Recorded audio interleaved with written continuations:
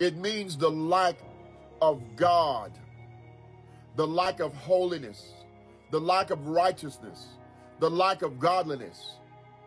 That's lack. Spiritually destitute.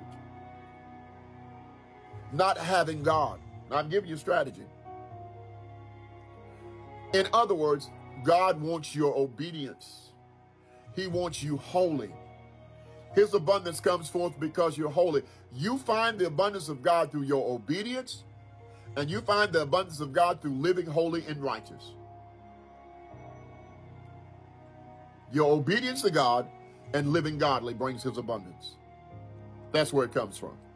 Living holy. Obeying his voice.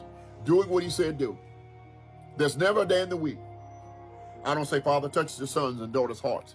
Cause them to sow into your kingdom. There's never a day. Because I know I'm living holy, I'm living godly, I'm living right in the eyes of God. And because of my obedience to the voice of God, God touches the hearts of his sons and daughters. He will do the